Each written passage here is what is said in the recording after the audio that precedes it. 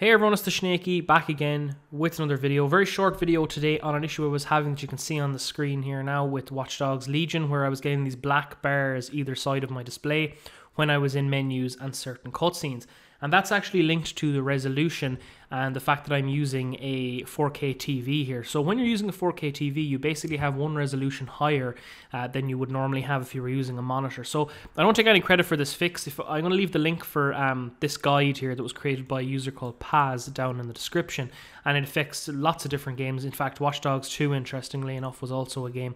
It's an older guide now, but this is what you need.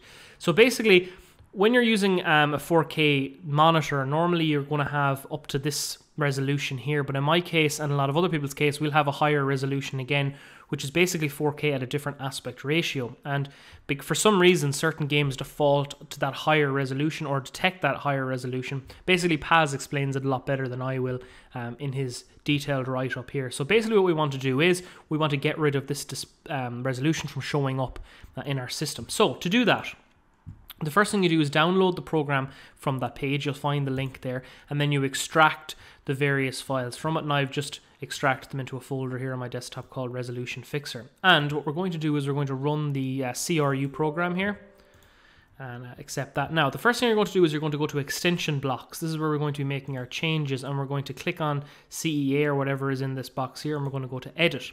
The first thing we're going to do is we're going to go into TV resolutions, and I'm going to go edit.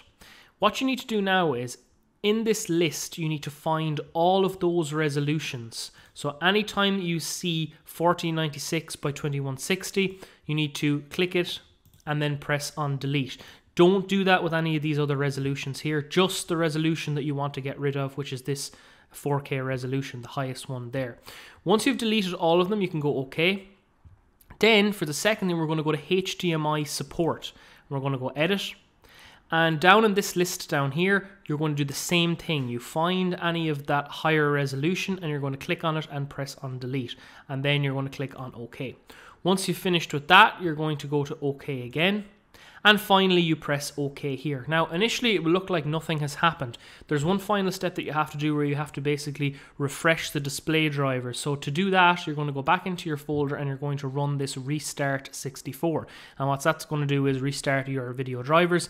And once that happens, you should see that if you go in here to Windows and you right click and you go to display settings, you'll notice that that higher resolution has disappeared off the list, and it should also have disappeared off your control panel, whether you're using NVIDIA or AMD. You can see there now that it's no longer there, and that will solve your problem. So that is a very, very quick fix to the issue. And as you can see here now on the screen, I'm running Watch Dogs Legion, and you can see, unlike before, those black bars have actually disappeared and the issue has been solved. So a quick video today, guys. If you liked the video, please thumbs up and support my channel by subscribing. It just helps me grow and it means a lot to me as well and kind of encourages me to make more content. I'll see you in the next video.